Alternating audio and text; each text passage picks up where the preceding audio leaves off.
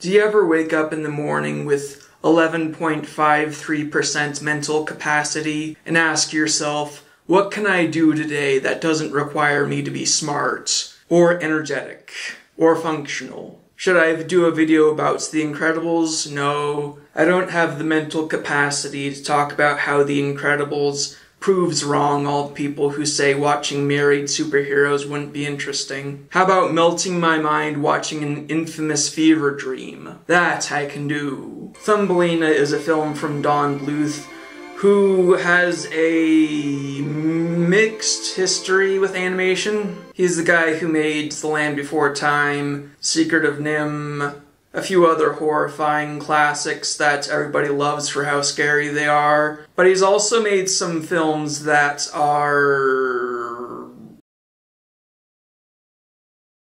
I think the correct way to put it would be gobbledygook plus. Okay, this does look pretty advanced for the times. That's clearly 3D, but they made it look like it belongs in the same world as this 2D animation. Swallow extraordinaire and lover of beautiful things. I'm guessing he finds all the ugly people and pecks at them. I love great romances. He says he likes great romances. What does that have to do with this film?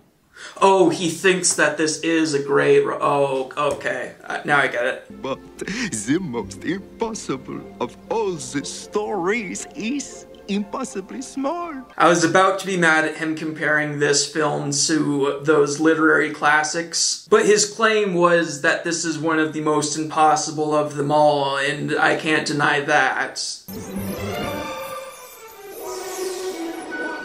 Hello, Mother. How convenient that she's instantly an adult who knows who her mother is. I think that this singing is supposed to be bad, because how could you possibly think that this was good? Being self-aware about how bad the singing is doesn't make it good singing. I mean, they're not doing it in such a way where it's funny, so it's just bad singing. I'll probably just mute this entire song because it's so ear-bleeding. So how does Thumbelina feel about the sentient animals that she can talk to and sing with being prepared to be eaten? The fairy prince and princess are having a wedding. I suppose it works best if two people are about the same size. What kind of moral of the story is that? Plenty of skinny people marry fat people. Plenty of tall people marry short people. Size doesn't matter, you gibberish movie. She says it only works if they're the same size. Get creative, why don't you? If I met a nice girl who was only this big, what I would do is... You don't want to know what this sick man said after that. That looks exactly like the effects that the pixie dust had on their ship at the end of Peter Pan.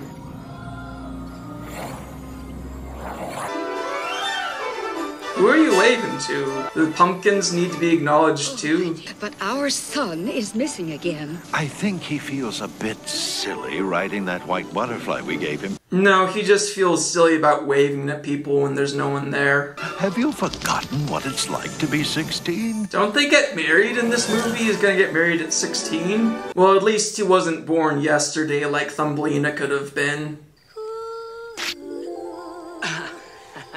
You jerk, you cut a hole in my book. That was the only book that has representation for people my size and you ruined it. There, see?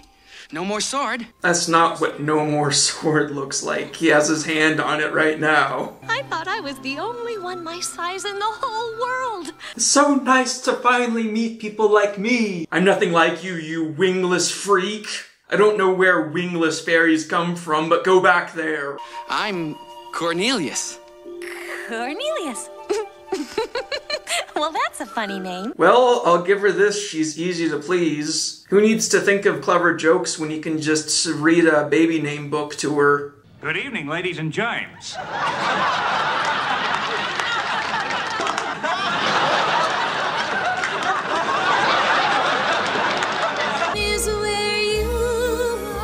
Stay with me. Mom, I love her. Is it even possible to fall in love with someone while they're singing a romance song with someone else? Oh, I'll never forget you. Never. He also said he would never let her fall right when he was letting her fall. And I'll never let you fall. I'll never forget you. Who are you and what are you doing with my ring? Cornelius! Cornelius! Cornelius, these pumpkins are not going to wave at themselves. The squashes are beginning to talk. We'll live happily ever after. Oh, much longer. The more I think about it, the more I realize that opening with them comparing this story to such works as Romeo and Juliet was kind of accurate. They just met and already they want to get married, even though one of them is 16 and the other one is possibly a few days old. I get that age is just a number, but miles per hour is more than just a number. I bring you here to become famous singer like me. And the sopa's always boiling. A lot of people have probably criticized this film for not being politically correct. This film hasn't done enough good stuff for me to defend it, so you can hate away this time. If some people want to call this blackface, again, I can't be bothered to make counter arguments this time. You can go ahead. Thumbelina give you the slip. He's gonna marry a fairy prince. What fairy prince? The one that had a romantic song and dance with Thumbelina right in front of you. Oh, Mr. Peter! I don't even know you!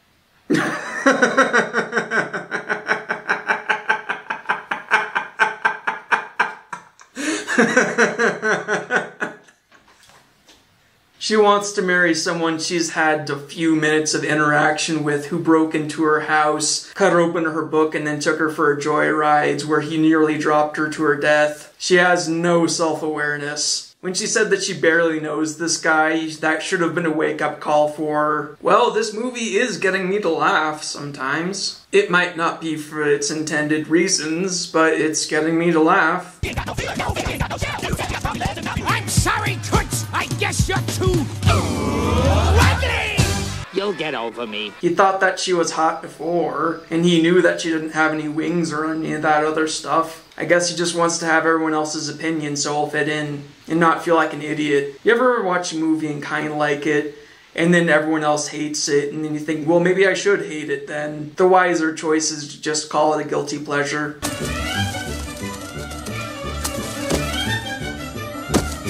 I am looking for the veil of the... Great! You might be thinking, if the fox is just trying to eat something, why doesn't he chew up the bird? But knowing this movie, you know what this is really about. You know the real reason he's chasing the bunny. Some fairy prince he turned out to be can't last one day in winter. Oh, Mother, where can you be? I'd say that the mother has a very good excuse for just staying home. She's an old lady surrounded by weather harsh enough to turn a lake into ice in a matter of seconds. And Thumbelina is proportionately a needle in a haystack. If I was her, I'd say, well, if she's still alive, I'm not gonna be able to find her. She loves her daughter so much. Think about it, everyone else loves her after knowing her for 2 minutes. She interacted with Thumbelina for a whole day. Cornelius was the only one. The only one who what? The only one who what? The only guy who wanted what's best for her and could also fly, that's also the bird. Persuade Miss Thumbelina to be my wife.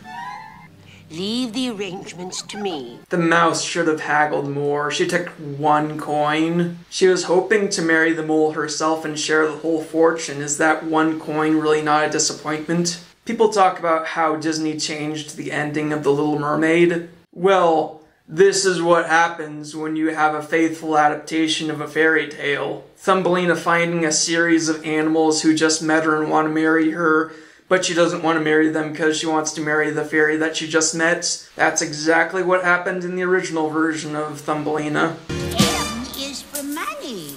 Oh, L-E. perhaps I should marry the mole. Thumbelina is so susceptible to pressure. If it's really that easy to brainwash her, maybe she lacks the mental maturity it takes to get married to the prince. I love to imagine what would really happen in this scenario. His dead body would fall onto the fire while the children smile at him, waiting for him to get up. This sick man. Do you take this mole to be your lawful wedded husband? Never. You know, you could have told me that before we invited all these guests and wasted my time and put up all these decorations and set up the reception with all the food. Can't believe I spent a whole coin on that girl. Please, can you take me home? Sing! This bird whose demands that she sings when she wants to go home is so different from the mouse and mole who told her to sing when she wanted to go home. And the fairy prince who showed up to stop the wedding because he wants to marry Thumbelina is so different from the frog who showed up to stop the wedding because he wants to marry Thumbelina. This film is so clear on the behavioral patterns that separate good from evil. Let's be practical. This isn't the Vale of the Fairies, and Cornelius is never coming back. And I'll never let you fall. And the moral of the story is, don't think about practicality.